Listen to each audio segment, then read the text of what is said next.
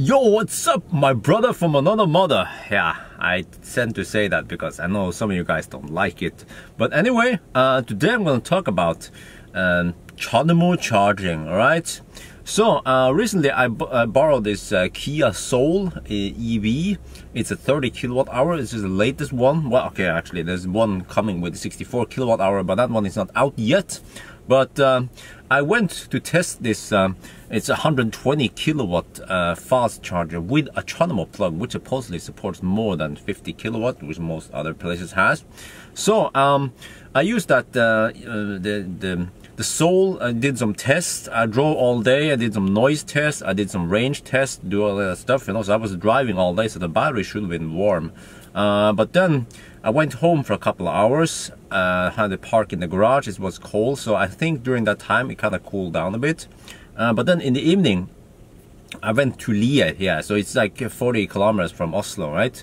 A little bit drive, and I drove hard. You know, like I drove a speed limit plus VIT. So there should be some nice heat buildup in the battery from that driving. But then when I arrived there was this Ampere E charging on that 120 kilowatt fast charger. There's only one of them there from Grønn Kontakt, and the other ones are just standard 50 kilowatt.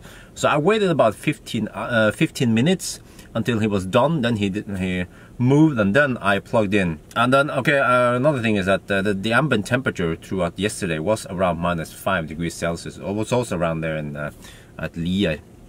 So I came there with 14%, and you see here that you know, right away when I plug it in, the speed went straight up to 48.5 kilowatt, and that is actually slightly higher than it should, because at low state of charge it should be around 45, maybe even 43 kilowatt. So 48.5 is higher than usual. And then after a while it just slowly ramped up until 54 kilowatt at 73%. It seems like, you know, based on this, when you have the same thing, but the speed slowly ramps up as the voltage goes up, it kind of tells me that the current is capped at whatever, and then the voltage goes up, and I guess it should be capped at around 135 amp, and then their standard charger is only capping at 120. So you see, this is like barely faster than a standard 50 kilowatt fast charger. It's branded as 100 kilowatt, right? And normal other places on Fortum or on Grønn Kontakt, you pay 2.5 NOK per minute, whereas on these, like they call it a super fast charger or whatever, you pay 3.5 NOK. So you know, I calculated that the speed here is only 15% faster, but you pay 40% more. So it's more expensive, but of course it charges slightly faster. So if you know charging speed is important for you, then go for it. If you care about the price, then you should just use the standard 50 kilowatt. And what I also saw after 73% was there was like a gradual tapering off, more like Teslas and I-Pace. Unlike Kona, Niro and Ioniq, there's like a big step, boom, and then it goes like in steps. But here it was gradual at a certain point. And also based on these numbers, I would suggest that you unplug at either 75%, or if you want to stretch it, go to 82%. But there was a big dip at 82%. It went from 24 kilowatt to 16 kilowatt. And at that point, I felt like it was going really slow. So eventually I interrupted charging. First I wanted to go to 94%, but another Soul came and I was like, okay, whatever. So I just ended charging.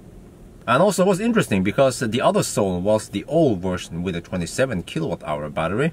And I asked him a little bit. He said that he's been driving from Drammen or whatever. So he didn't drive that far. Let's say he drove like 20 kilometers only. I don't know where he was parked and all that, but when he plugged in, he had 30%, and we saw that he got 45 kilowatt, you know, instantly. And I was thinking, is that the maximum speed? Actually, no, because after 10 minutes, after he received 10%, then he had 50.5 kilowatt. So that seems more or less like the car I was testing, the newer version. So it seems like the old version can also support higher speed. But again, we don't know if, you know, if it goes higher than 50-ish or not. So yeah, You know what? So the conclusion from my test is that these so-called 100 kilowatt fast chargers, you know, seems like you don't get 100 kilowatt. I was hoping for 100 kilowatt, but you only get slightly faster speed. So in a typical charging session, you only save 3 minutes. Yeah, it's like 21 minutes versus 24 minutes. Depends how long you want to stay there. But as you've seen with the tapering off, after it starts tapering, then you know you're basically paying extra money for crappy speed anyway. Yeah. So, but we don't know in my test if the battery was warm enough, because it was kind of cold outside. But the one indication is that the other guy, after like 3 minutes, his battery was warm enough. So, and I stayed there for half an hour. So during my charging session, the battery should build up enough heat to receive full speed, which it didn't. You know, so of course I can't tell for sure if the battery wasn't warm enough, but at least I don't have any proof that it can go higher than this. You know, we don't know if it's the charger limiting this or the car. I could try another charger at Nygårdskrysset and see if that one is faster, but I had to ask Fortum. This one I tried was Grønn Kontakt. I can ask Fortum if that one at Nygårdskrysset supports, I mean, how many amp does it deliver, you know? Yeah, but that one doesn't show me the charging current, whereas this one did show me, so that's why I picked this one. So anyway, I think that will be it. I wonder if you guys have seen higher results on Seoul, because I tried to dig for information, but I couldn't find it. Seems like many people don't even know that this works, or you know that it goes slightly higher. But yeah, and I think, well, actually, one last thing I will talk a little bit about is that, you know, CHAdeMO, yeah, the CHAdeMO plug. Is it a dying race? You know, because the new Soul will have CCS plug. Kia e-Niro in Europe will have CCS plug. So, you know, it seems like whatever car that had the CHAdeMO plug is like moving away from the CCS. I mean, they're moving away from CHAdeMO going to CCS, and also yeah.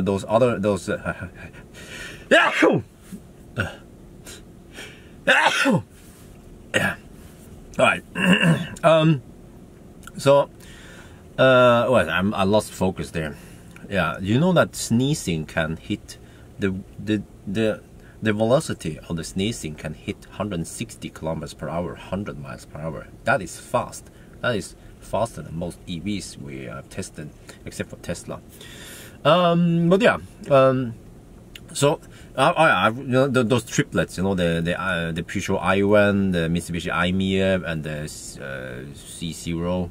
Those cars also use CHAdeMO, but they haven't come with any update. It's like the previous generation EVs.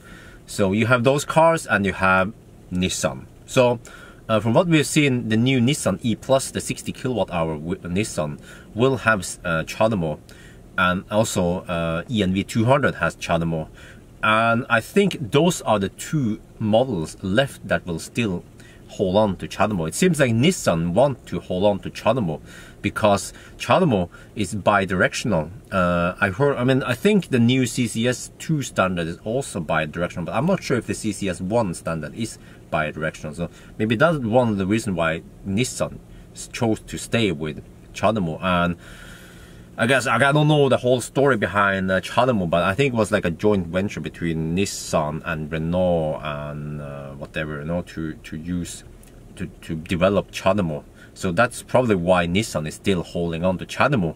But the problem with CHAdeMO is that in Europe, at least, there will be less and less support of CHAdeMO. Ionity will only add CCS plugs on their charger, and the Ionity charger is growing fast. It's an HPC network, which means it's high power chargers. It's 350 kilowatt fast chargers. So the new Leaf will not be able to charge on those chargers, unfortunately. And then Fortum and Grønn Kontakt, Fortum will add CHAdeMO plugs to their HPCs.